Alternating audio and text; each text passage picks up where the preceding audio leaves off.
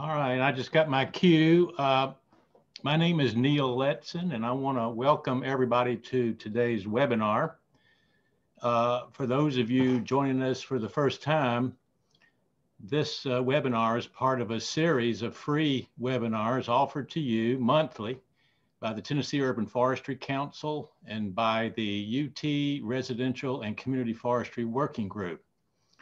And our intent is to try to bring you a diverse range of topics, issues, whatever that affects how we all take care of our urban forest in Tennessee and even beyond, and to help us become better stewards of this natural resource. Now, today's webinar is a little bit different than the ones we've had before, which have covered technical or management type topics or arboricultural topics. This one's focused on financial resources that are available to communities to help them plant trees. And in particular, it's going to cover Tennessee's agricultural enhancement program and that little sliver of the program that sets aside money to communities to plant trees to improve the quality of life for people that live there. And let me just say something about this before we turn it over to our speaker, Diane Warwick. I've had a little experience in grant programs on both ends, applying and also awarding grants. And I just want to give you a little bit of tip before Diane gives her talk.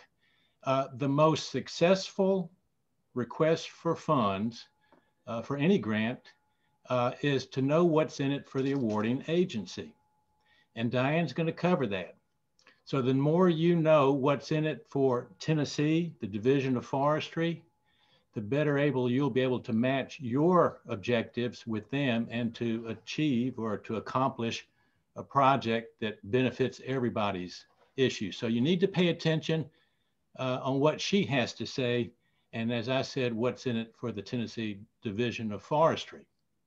Now, Christy, do I need to introduce the speaker? I apologize to y'all that we're kind of ad-libbing here, but is it time to introduce the speaker, or do I need to give any housekeeping? No, that's it. It's time to introduce Diane. Okay. Hey, we don't rehearse these things. We kind of go with the flow. So with that, I'm going to introduce our speaker, Diane Warwick, who is the Urban and Community Forestry Program Coordinator for the state of Tennessee. She works with the Division of Forestry.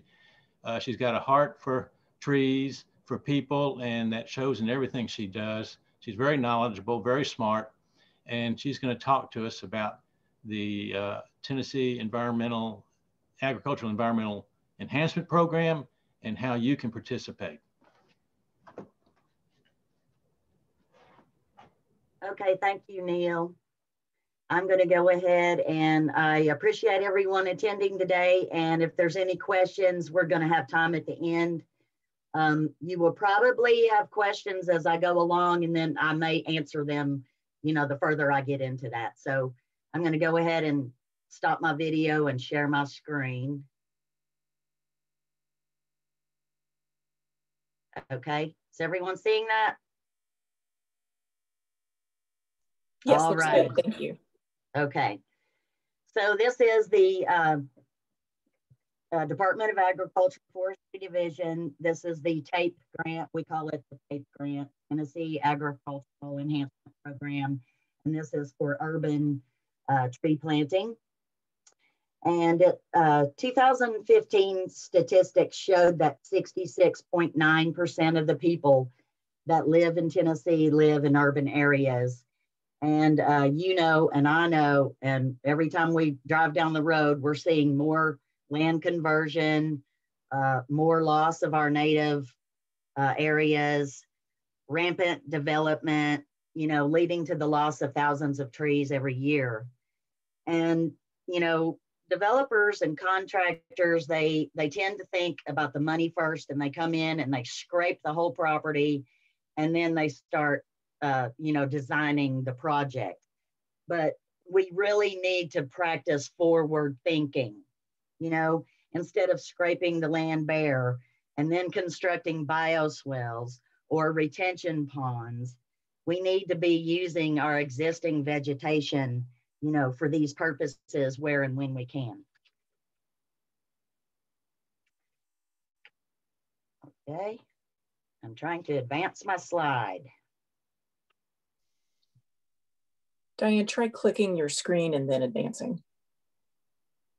Thank you, Christy. There we go. So the goals and the objectives of this community tree planting grant is not to provide beautification. We all know that trees are workhorses of our community. You know, they provide energy savings and lower temperatures through shading. They provide stormwater mitigation and rain interception through absorption and infiltration. They decrease erosion and overland flow and improve the quality of air by particle interception. Also, they provide clean water. One of our foresters who's moved into this area, I heard him say that every faucet is connected to a forest. And so if you look at that picture in the center, I live down in the holler on the side of a hill, and it's mostly forested. And this was the heavy rains we had in March 2019. A lot of areas in West Knoxville flooded heavily. And this was the rainwater coming down from the forest along the side of my gravel road. This is a ditch, and it looks like a stream in the Smokies. It was just a perfect example of where that water, you know, that clean water, if it's filtered through the forest. And so the reason that we are interested in increasing the urban tree resources in our cities and towns, number one is heat. Heat is the number one weather-related killer in the US. And the hottest days, particularly days over 90 degrees, are associated with dangerous ozone pollution levels that can trigger asthma attacks, heart attacks, and other serious health impacts. And so this is just an image that I took from Climate Central. They did a study of 60 of the largest cities in the US, and Memphis and Nashville were actually in that study. And so you can see that the cities are obviously hotter than rural areas, and their city summers are hotter, an average of 3.6 degrees hotter in Nashville and 3.4 degrees hotter in Memphis in the summer than in those rural areas. And they also score more days above 90 degrees each year than the nearby rural areas. And then this is just showing an image of Lexington, Kentucky. Excuse me, it's Louisville, Kentucky. And those urban heat islands are even more intense at night. Over the past 10 years, our average summer overnight temperatures were more than 4 degrees hotter in cities than in those surrounding rural areas. And so there's a lot of technology that's been developed to help delineate those areas in your city that are lacking that tree cover. There's also a lot of hardware applications that can address what they call tree equity. And we all know that the poorer neighborhoods are generally the neighborhoods are lacking in that tree canopy. So you can actually use these tools to identify possible planting areas in your city and the possible planting areas that you're going to get the best bang for your buck. So I'm talking about all the benefits of trees to our environment, our water, our air, you know, but trees also improve our physical and our mental health and promote healing. So if you're interested, just Google healthy trees, healthy lives, and you can learn a whole lot about how trees care for our health. So into the meat of the TAEP planting grant, it's called a 50-50 cash match grant, but there is actually no upfront money involved. If you have a project and you anticipate that project is going to cost $2,000, when it's all said and done at the end of the year, at the end of the grant period, you have paid the bill for the $2,000, then we will reimburse 50%, which would be, for example, the $1,000. So it is a grant with the state of Tennessee, and it involves a contract. And so all these procedures are put in place to ensure that we are efficiently and effectively using taxpayer dollars.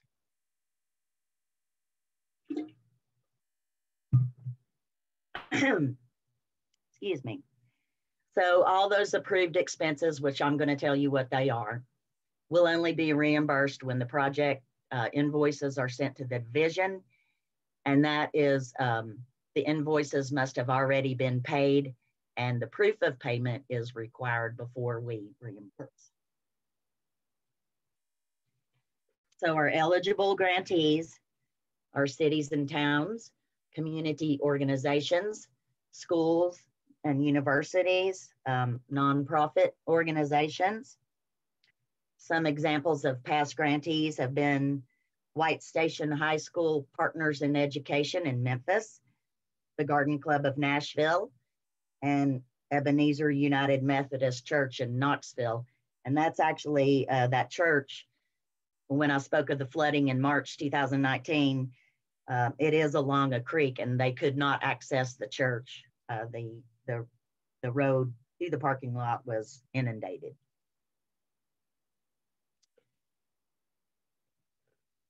And then the eligible expenses for reimbursed are obviously the cost of the trees. And if your city or town does not have a Parks and Rec department or you know, people who plant those trees, then the cost of contracted tree planting. And we say the cost of mulch, but I actually am not really fond of that dark mulch. It tends to form a crust. It gets hard. And then when the rain comes, it just rolls off and it doesn't really soak in. So I actually advise composted leaves, pine straw, pine bark, some other material that's going to allow that water to soak into your root zone. And then we do require that those trees are irrigated for the first 3 years. So irrigation devices, and then if you are developing an arboretum or you already have an arboretum, we can cover the cost of the tree labels, and then the cost of the sign. So if you look in the top right, that's a sign from Trees Knoxville, one of the TAEP grants that they applied and successfully were awarded. And that's just a little, you know, like vote for such and such, you know, it's just a little kind of temporary sign. And so we realize these things really don't last very long. And so if you have a permanent sign that you wish to put, you know, at your park or wherever, that's fine. But if not, we're now allowing you to just go ahead and use that blanket statement and that acknowledgement statement and post it in public places and on your websites. And then finally, if our proposals exceed our available funds, then we're trying to fund as many projects as possible. So maximum grant funds will be topped for irrigation devices at $15 and $150 for signs. Excuse me. I have also, for example, last year, I had too many projects and not enough money. And some of them I were able to negotiate with them and say, hey, maybe you can, you know, on the website, these irrigation devices are like half the price of what you said you're going to buy them, you know, and I negotiate with folks. And I was like, you know, if you could get that cost down, you know, by ever how many dollars, then I was able to fund more projects, and people worked with me and they actually did that. So I appreciate that. And so the Title VI training is recommended for all grant recipients. Generally, folks who work in cities and towns must have that Title VI training. But, you know, some of the nonprofit organizations, for example, the Garden Club of Nashville, they don't have any hired personnel. They don't have an office. You know, it's just 4 ladies who are concerned. But it is important that we make sure that we are not discriminating against anyone. So that Title VI training right there, you can take it for free, and that is the website. And it's actually pretty short and sweet. It sounds like it may be painful, but it's really not. So I'm going to talk about the format for proposals and application, and these are some of the questions that you can expect on the application itself. And so number one is, what is the purpose of the project and what do you hope to accomplish? And if you say beautification, you're going to lose a lot of points right away. So please remember, this is not for beautification. And we also have checks and balances in our requirements that make sure that we are putting trees on the landscape that will reach mature heights of 40 feet or more, because those are the trees, you know, the canopies that actually provide the most benefit. So there will be a ranking committee made up of myself and my supervisor and some of the council members who will be reviewing all the applications and ranking them. So areas with canopy cover loss due to weather, insect diseases will rank the highest, and riparian restoration activities will also rank really high. And we want to know who will be planting the trees and who will be maintaining the trees. And this is because we want to ensure the highest survival possible. You know, if you say, I'm going to have 60 volunteers plant 250 trees, you know, we provide specifications on how to plant the trees, but we really would require someone supervising that, you know, if it is with volunteers, that they're trained. And like I said, we provide specifications on how to plant the trees, and that brochure is in the information packet.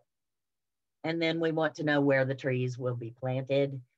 And so a component of this grant is the tree inspection. So we need to know where the trees are located. I don't necessarily need a dot for each and every single tree, but I do need a relative, you know, location. 40 trees were planted at this park, you know. And planting maps can be a Google Earth image with your locations marked, or block numbers with street addresses, but I would highly recommend having a physical address so that the site can be located later on. And this is just an image of proper procedure for tree planting has changed a lot in the years. There's a lot of science going on in the urban field, and a lot of advancements are being made in the urban forestry field. And so staking is no longer recommended unless it's absolutely necessary. I think in sandy soils, you know, it may be a little more difficult, but I think in our clay soils in Tennessee, generally, if you seat the tree correctly in the hole and you backfill it correctly, you should not need to stake it. And also, you know, they say to cut the wire basket and peel the burlap back from the top ever how far away from, you know, which they're finding that that burlap really isn't rotting and going away as fast as they thought it did. So if it's possible, I recommend going ahead and removing that basket and removing that burlap. And then on the left, you see a picture of arborvitae that were planted with the TAEP grant. And that's the importance of the inspections, because one of the fellows thought that the other fellow removed the ropes, and that fellow thought that the other fellow removed the ropes, and actually no one did and no one checked. So it's a good thing that I caught that, because that would have been a large waste of money and a lot of dead trees. So there are a few additional questions on the grant that have historically not been on the grant. And this is our effort to reach more communities, reach more towns, and to be able to report this in our federal reporting at the end of the year. So we want to know, does your city or town have a tree board or a tree commission? And then this is done to ensure that in case of employee turnover, someone is aware of and will adhere to the deadlines for the grant.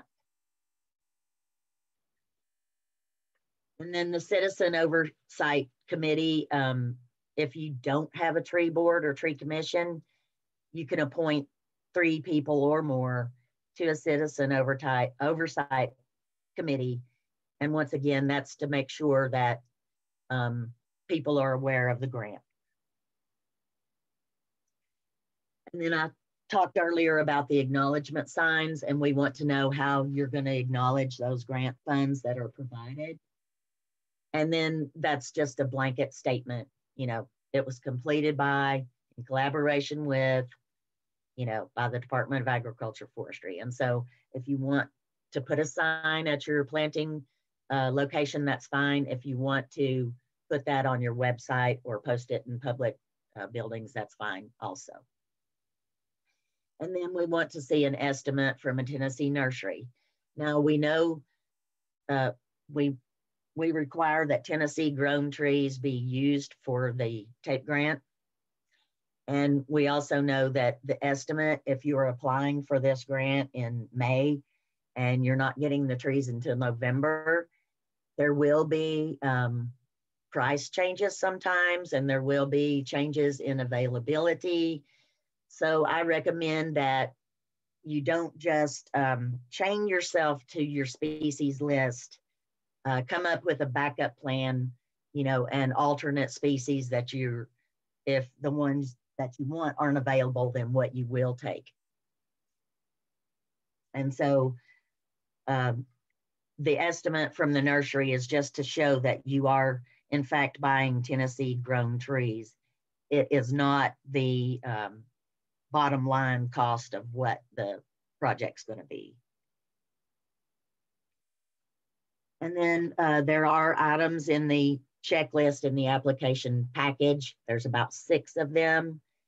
And so make sure that you have all of those items that we asked for attached and accounted for the application, because if it's incomplete, then you're gonna lose some points on your ranking. And then in an effort to fund and reach out and touch more towns and communities, we want to know if your city or organization received a TAEP grant last year, so that if I have requests that are more than the funds I have, then I'm more likely to give those funds to the new applicants rather than the ones who successfully apply year after year. But I do appreciate those people who successfully apply year after year, because y'all do a good job and I know who you are. So we want to know, is this the first time your organization has applied for the grant? And then grantees who've received TAEP grants in the past will not be ranked quite as high. And then grantees who applied last year but funds were insufficient, we're going to put, you know, some buffer in there for you guys too. So like I said, trees grown in Tennessee must be used for the grant. We have a soil and a site form that must be included.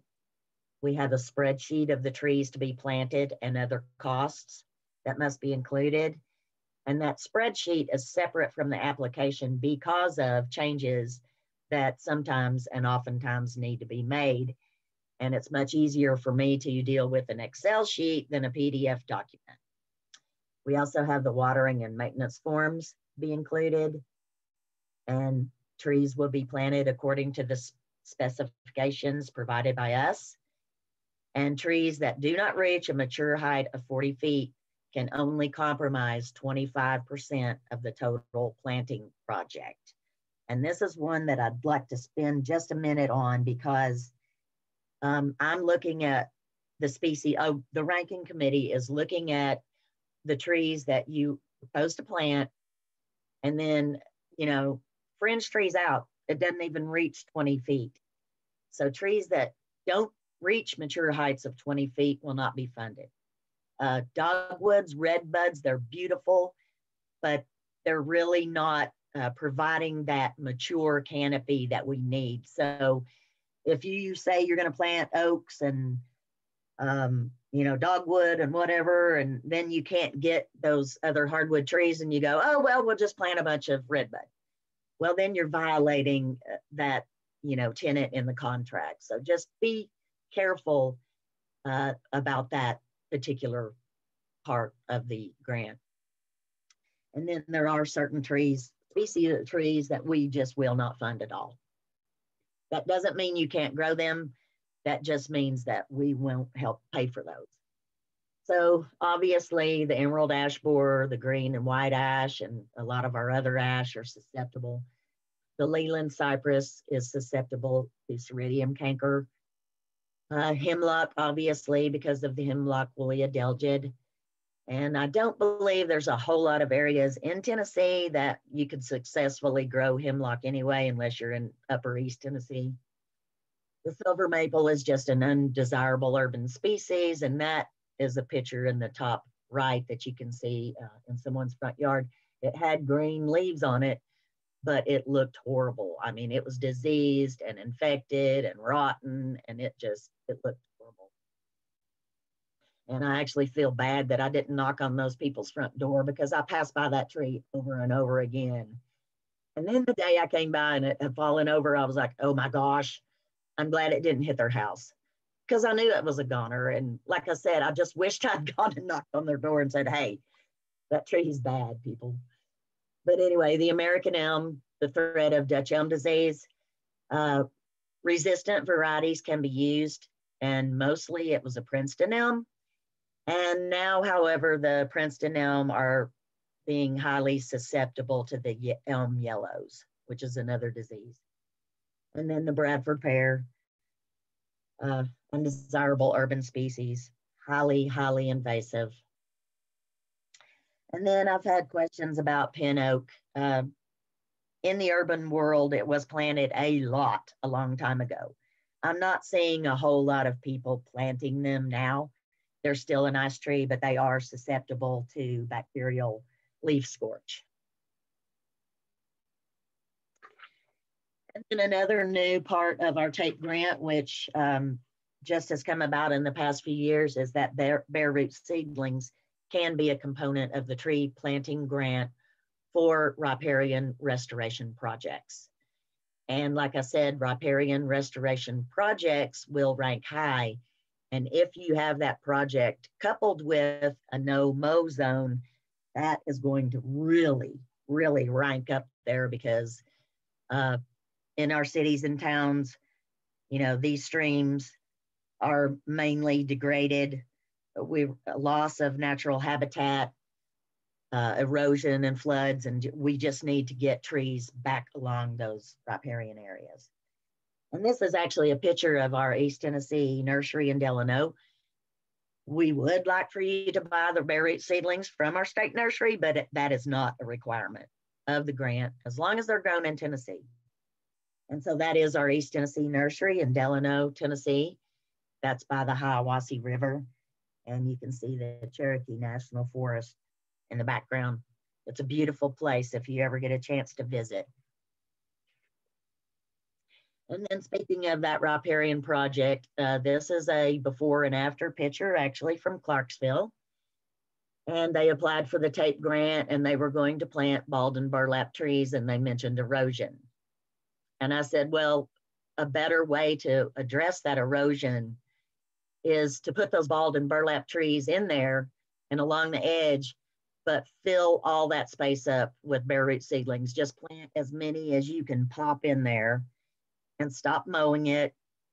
Obviously, there's going to be invasive, non-native plants that will come in there, but hopefully you can get a handle on it. And if you plant it really, really heavy, you may be able to crowd out and shade out those invasive plants before, they get really established.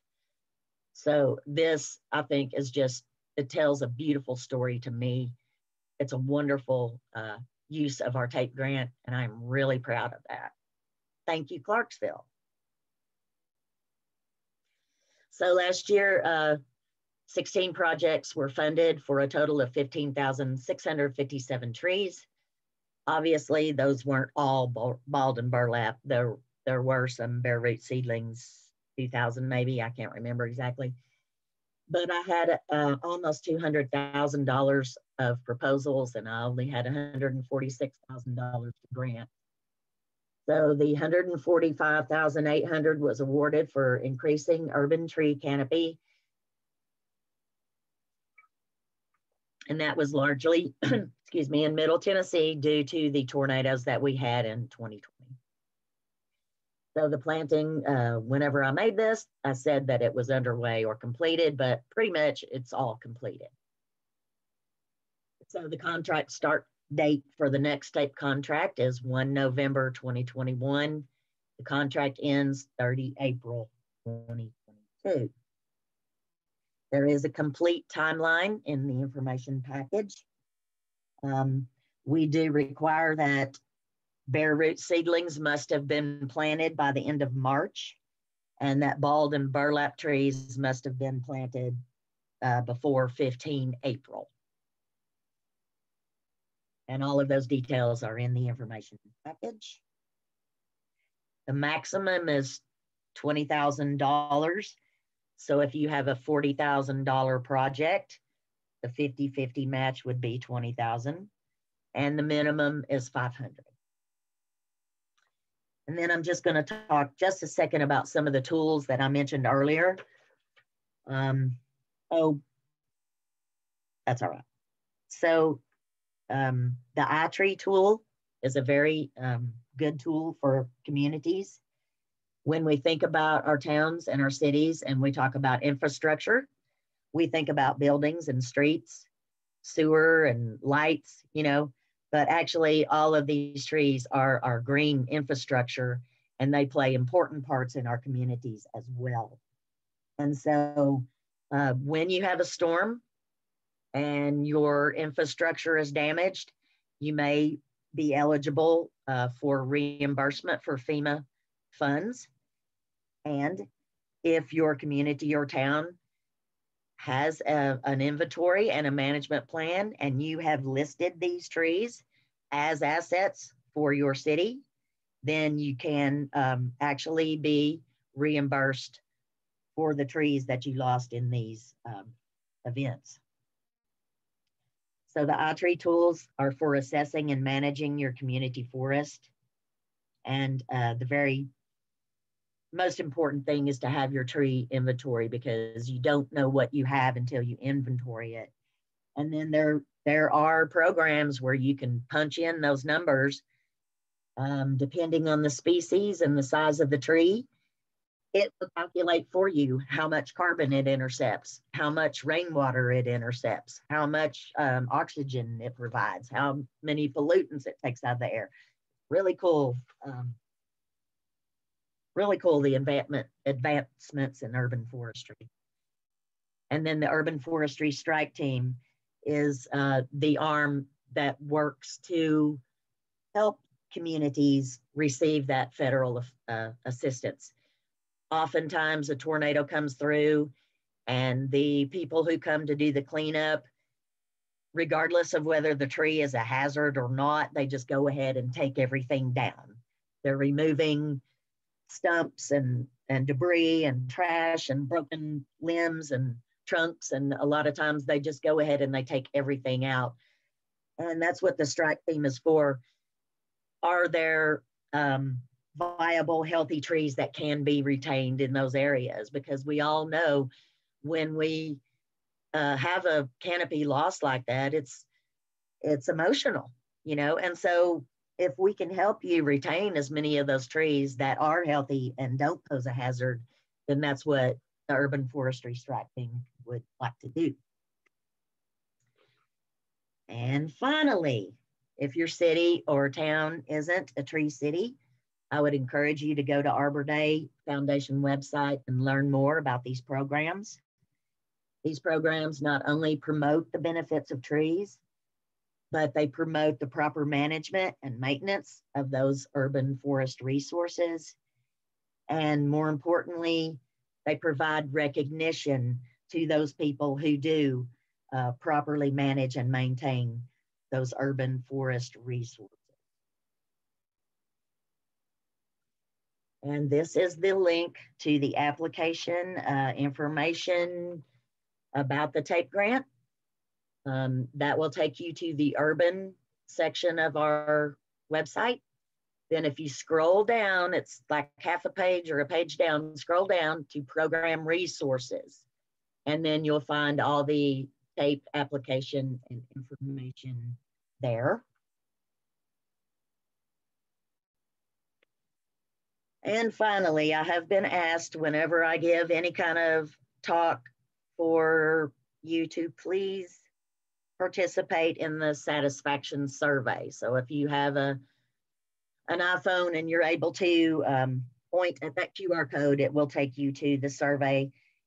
Once again, that's short and sweet, like 3-4 questions, and that does it.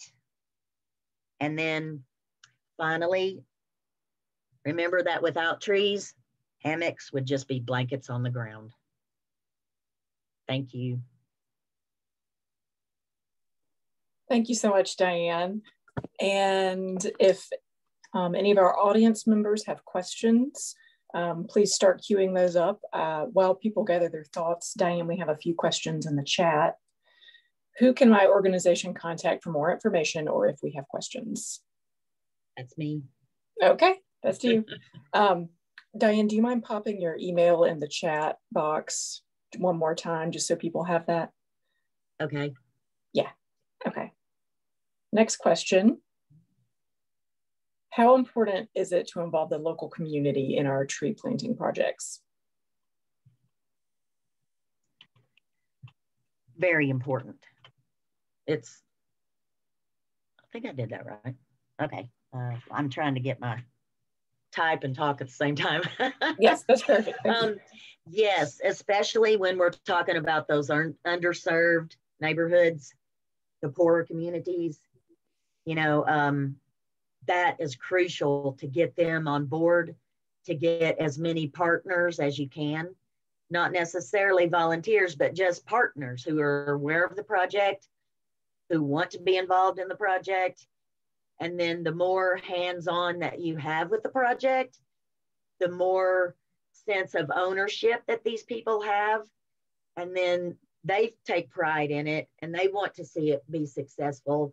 And they drive by there and they say, look at these trees that I helped plant. And then they bring their children there, and then their children bring their children there. And so it's like a pebble in a pond. It's a ripple effect.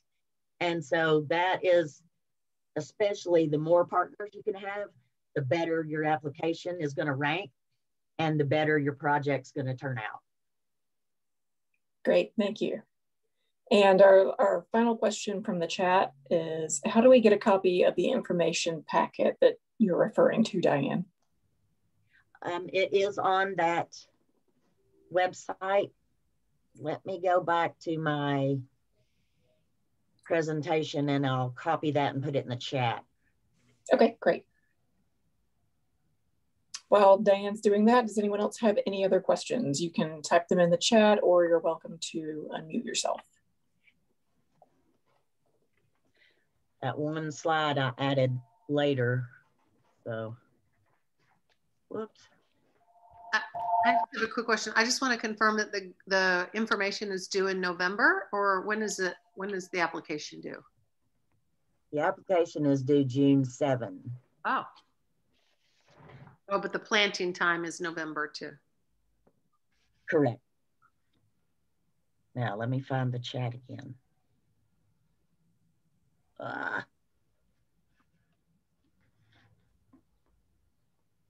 Okay, there it is. The application, the grant information, and all the associated tree lists and soil site form and all that is on that website. Do you mind sharing your screen, Diane?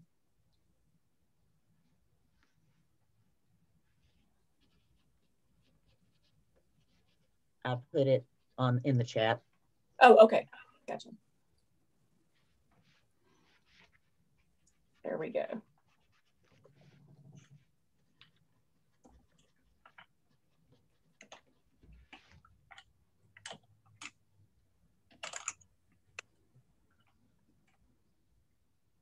Any final questions?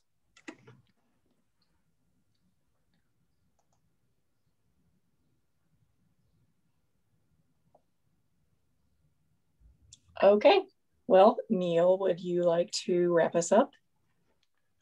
Absolutely, and let me thank Diane for an excellent presentation, which I think makes a huge difference in our communities. And I'm not just saying that because I'm a tree person, but we need every tree we can get in our cities because they do so much good to improve our quality of life. And what I love about, I guess, summarizing your talk and the concept of this program is that you were looking for project proposals that plant the right tree in the right place, the right way, at the right time, and for the right purpose. Exactly.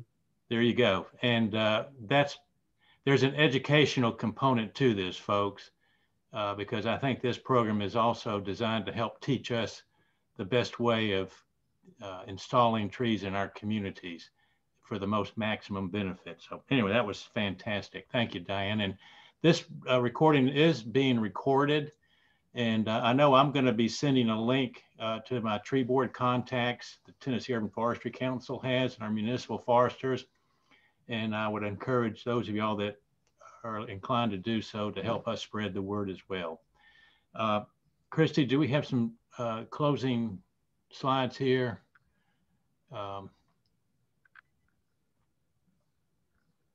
I know Yes, you've spent a lot of time creating these, and this is a final closeout to remind you of the groups that are behind this. I think it's important that we let you know that there are organizations that are working together in many ways to improve our community forest. And those are some of the people that are involved in putting this together. It's been a great group of people. And as far as our next webinar, if you look at that bottom line and look at one of the screens of Jo Ellen working at her desk right now, she is going to be our next speaker on May 20th. These are always, try to get these on the third Thursday of each month at 11 a.m. Central Time, noon Eastern Standard Time. And she's going to talk to us and teach us how to identify trees, all in an hour. But she knows what she's talking about, and it's a lifelong process, but she'll teach us the fundamentals and some tips that'll help us do a better job of identifying our trees. And I know this will qualify for ISA certified arborist point. And Jo Ellen, is this going to qualify for anything else? I don't know. I probably not, because it's talking about identifying and not spraying or doing anything with pest or diseases. Okay. Well, at least we'll get an ISA certified point on this, which we try to add whenever we can. So once again, thanks folks for sitting through this. You know who to call, Diane, if you have any more questions on the TAEP tree planting grant.